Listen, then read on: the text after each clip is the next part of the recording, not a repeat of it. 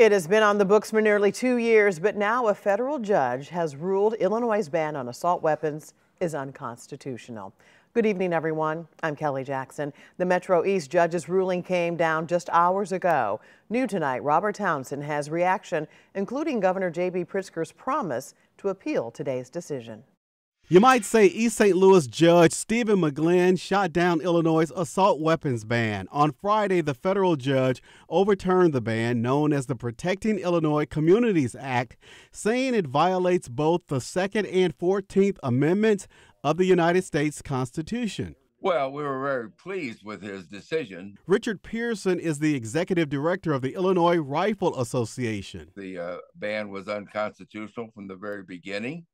And so we took up the governor's challenge to see him in court, and so here we are today. Governor J.B. Pritzker signed the measure in January of 2023. It bans the sale of assault weapons and high-capacity magazines similar to those used in the July 4th attack 2 years ago that killed 7 people and injured dozens more in a Chicago suburb. The judge's ruling states Illinois will no longer be able to enforce criminal penalties associated with the act. I agree with his legal analysis. Attorney Thomas DeVore read most of the judge's 168-page ruling against the weapons ban. These particular type of semi-automatic weapons, as a matter of legal definition, are not dangerous and unusual, and they're in common use. There's millions of these weapons across the nation.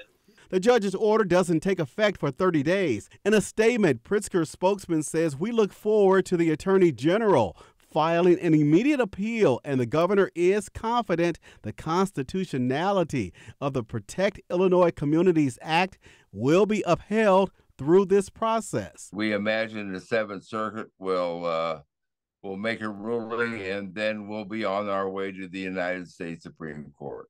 Robert Townsend, 5 on your side.